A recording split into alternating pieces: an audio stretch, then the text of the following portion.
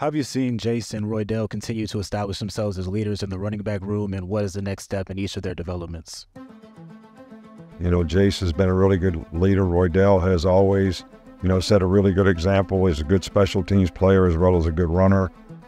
Jase has really stepped up and set a good example, and I like all those guys. I think they all have great attitude, and I think that's one of the strongest positions from a depth standpoint on our team.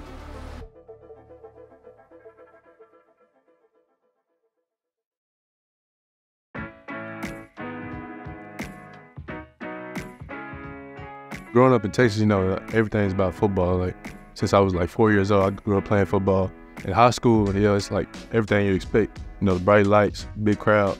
Everybody want to come to the game on Friday. That's what everybody talks about during the week.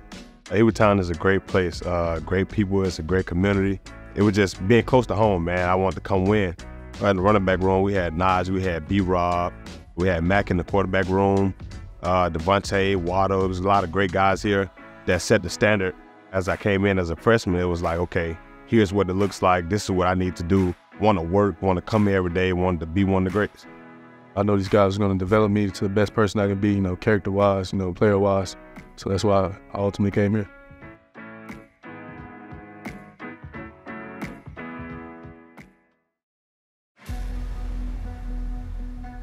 Now two running backs, Robinson and McClellan. McClellan gets the handoff. He'll go left. I got hit in my foot. I was right on the sideline, so I crawled off. It was telling me to get up, and I got up. I was standing. I knew something was wrong. It really felt like I just bruised my knee. They told me in the back, I tore my ACL. When I saw him go down in the Ole Miss game, it was like, it's time. It's go time now. We go over it in practice. We go in the meeting room. When one guy down, another guy's up. You always stay intact. Always stay focused, stay into the game. You never know when your number is called. From their own 8-yard line, here's the snap, here's the give. Running room, Roydell Williams. He'll get a first down out to the 19-yard line. He made a cut, and he fell. And I didn't think it was like an ACL either, but I seen him hold his knee. And I was praying that it wasn't, but then they came back and he told me he did the same thing. We had an inside zone play. Saw green gas as I bursted, tried to make an upfield cut, pop, pop, pop. Never had an injury like that happen, and it was like, didn't feel right. They had to cart me off and kind of start from scratch.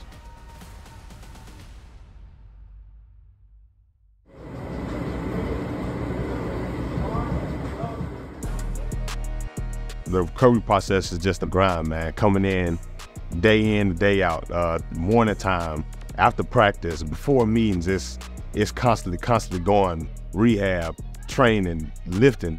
His tear was a little different than mine, so he got progress a little faster than I did. So when I was getting my movement back, he came in, he was getting his movement back, so I was a little jealous of him because he was getting his back faster than mine, but they told me not to worry about it because it was two different tears. It was kind of crazy because it was like both play the same position, we both going through the same injury. Sometimes we'll ride together to treatment sometime, and we'll do treatment together, and then we'll go to meetings together and see how we feel then. What did you do differently that I need to probably do to, work on my knee? Seeing that you're not alone, somebody else going through the same thing, just having somebody with you there, it was very positive. And McClellan, he could go. Burst of speed, touchdown, Crimson Tide. Going to Williams, 5, 4, 3, 2, and one more. Touchdown, Alabama. Roydell Williams. Our relationship, man, hey, that's a strong bond. I just appreciate him doing what he do. We come in each and every day, want to compete. No hate, no nothing. When I first got here, Roydell was like one of the first people I liked talking to, going through the same thing as a freshman, working to try to get on the field, working to show what we're capable of. Since then, we've just been getting closer and closer. I just appreciate the way he comes and work each and every day, ready to compete out there on the field. The leadership council is the guys on the team that Coach Saban thinks knows what to do. Most of my leadership style is about action, show guys how to work, show guys what to do, that's how I lead my group. We have this little thing called Bama Sci-Fi, and it's like a brotherhood. We come together, we do things together, bowling, maybe paintball, and just things to connect with each other so it'll be just more than football, I'm really pretty good at bowling. I'll say I'm probably the best on the team. Don't tell nobody else that, though.